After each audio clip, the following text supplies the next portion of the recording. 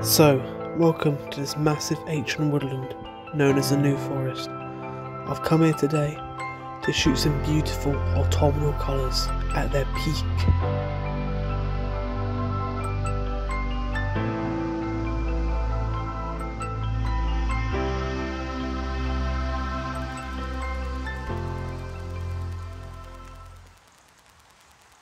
So, there she is, the Nightwood Oak.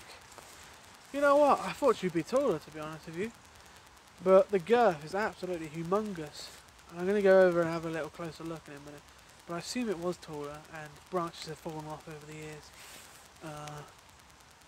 But yeah, I'm not really here for the Nightwood Oak.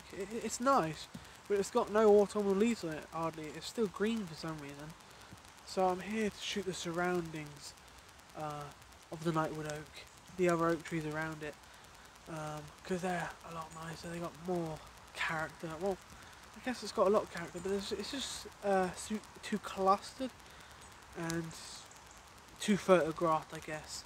I want to find something, different than everyone else here.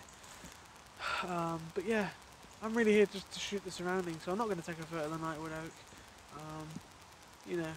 But it's absolutely spectacular sight. I don't know how old it is yet. I'm going to go check over in a minute. I should have gone and read the sign beforehand so I could relay some information to you guys.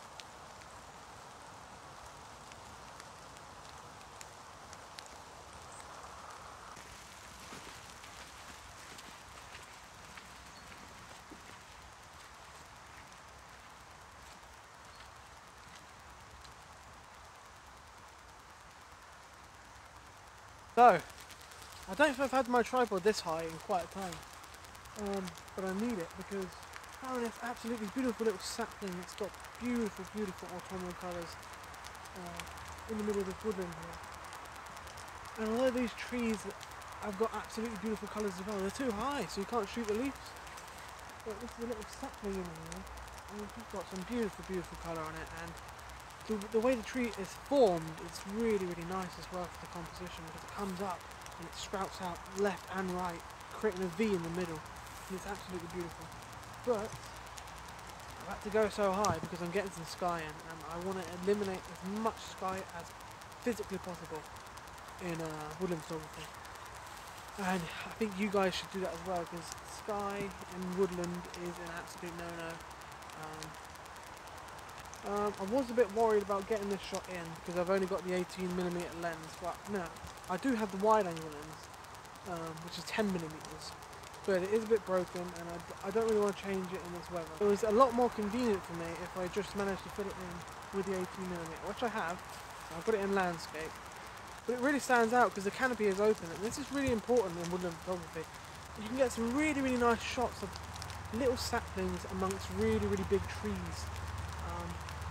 And I guess this works for all trees, but if you have the canopy open, like there's no trees above it, and extra light is actually shining down, and it's not being blocked by other leaves or other trees, then your subject instantly becomes more light than everything surrounding it. So it's sort of like it's being highlighted by the heavens. You know when the heavens open up and you get a light ray coming down.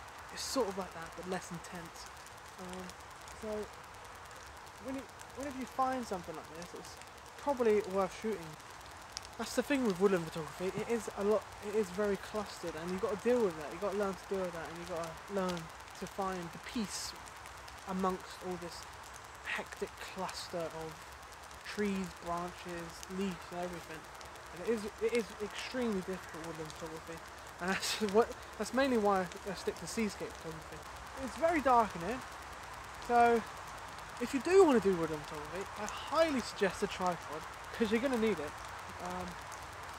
With an ISO 100 f4 with 1/15th of a second, no filters. That's how dark it is. So yeah, I've got to use a tripod. Yeah, what a beautiful shot. And this rain is not showing any signs of stopping. In fact, it's getting worse.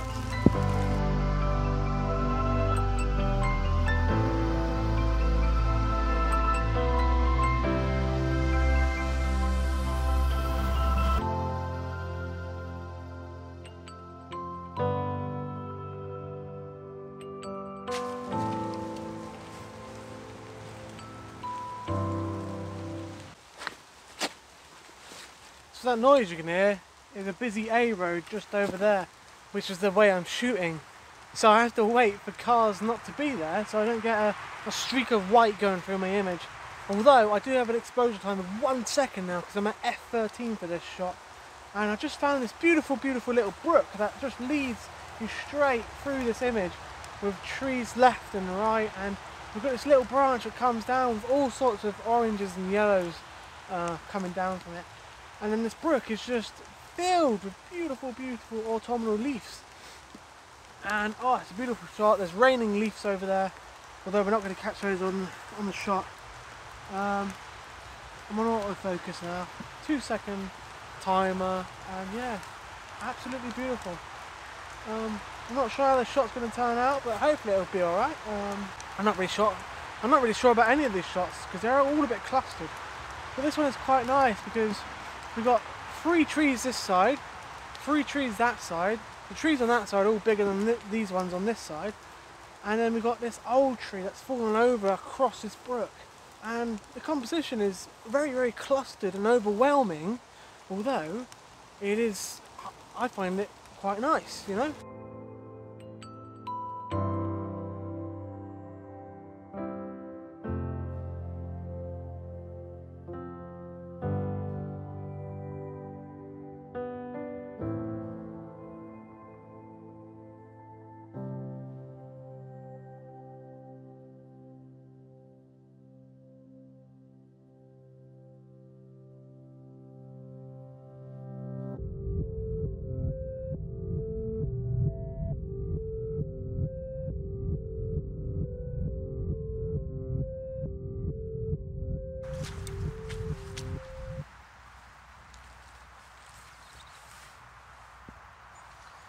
Right, so I've come out into this field now. It's really nice and open, but you know, it's drizzling still. And I just spotted this other woodland here, and this might be the same for this woodland from the other side. But this woodland, it's just full of so many different varieties of trees. We've got Scots pine, we've got silver birch, we've got oak. There's no ash, but ash is horrible during autumn anyway. We don't want ash, but oh, it's just so many. We've got some, oh. And I was like, no way, this can't be. This can't actually be. And lo and behold, there's actually some heather in this field. And it's actually still alive a little bit. So we still have a little bit of colour in this heather. Jesus Christ, it's almost November and we've still got a bit of heather. I'm so surprised. But, oh, what a great surprise. Anyway, pretty much, I just want a pano. And I just want a pano of this canopy of trees here with this beautiful heather in the foreground. And unfortunately we are getting some horrible white sky in, but I can't really help that. I might try and crop it out. So I probably will make 2 versions of this image, one cropped and one not cropped. So pretty much we're going for 3 portrait shots, 16 by 9. The first one starting out at this beautiful Scotch pine here. Absolutely fantastic. Its leaves and its bark just stand out because it's surrounded by these silver birches which have bright orange leaves and beautiful, beautiful silver bark. But this tree has a really, really nice rich brown with beautiful vibrant green on it. First shot, 16 by 9, 1/5 of a second, f16. I want everything in focus.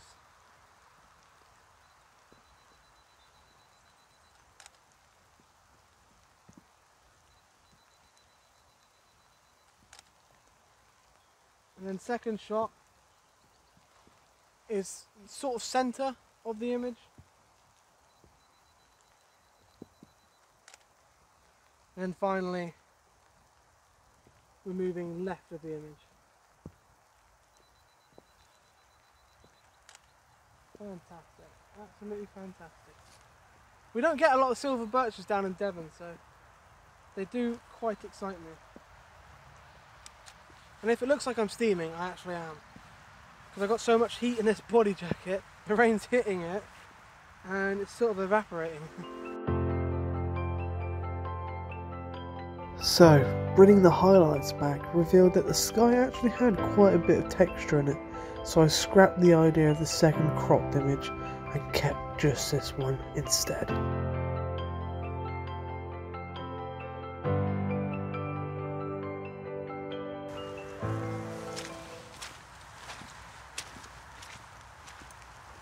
So, I was walking around this field and the Scotch pine just stood right out to me. Although it isn't a beautiful, beautiful orange silver birch, it's still really nice because I've never really shot a Scotch pine by its lonesome. So it is actually quite a nice shot here. Yeah, it's surrounded by this beautiful heaven. This would be a really, really nice, you know, a sunrise August shot. Although I'm here in the autumn and it's pissed it down. But it's still really, really nice. Because this rain is actually adding some sort of effect. It's sort of like a light mist it adds when it falls in the background, and essentially it just creates some separation from the subject, which is the tree, and the background. But I also made sure to get some autumnal colours in the background. We do have some bracken underneath the tree, and we've got some silver birches in the background. But if we didn't have any autumnal colours, it probably would be a black and white. I think Scots pines really do work well with black and white, because they don't have much colour on them. But yeah, besides that, another shot in the bag. And yeah, this rain is not showing any sign of stopping. So I'm shooting F4 to create quite a bit of separation from that background, focusing on the Scots pine, of course. And 1/60th of a second ISO running here.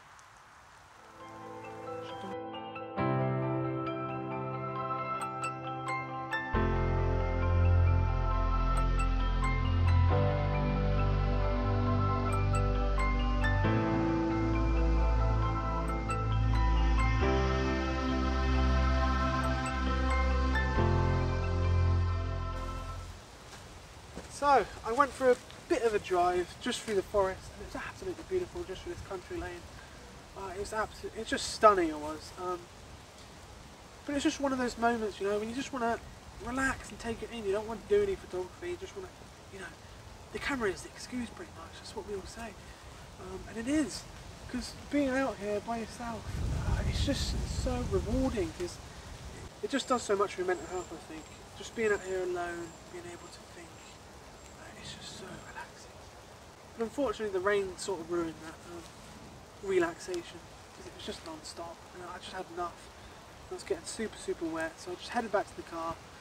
And there is one more photo at the end, so stay tuned for that. But I'm going to end it here because the conditions aren't going to get much better. And I've got some good photos I'm happy with.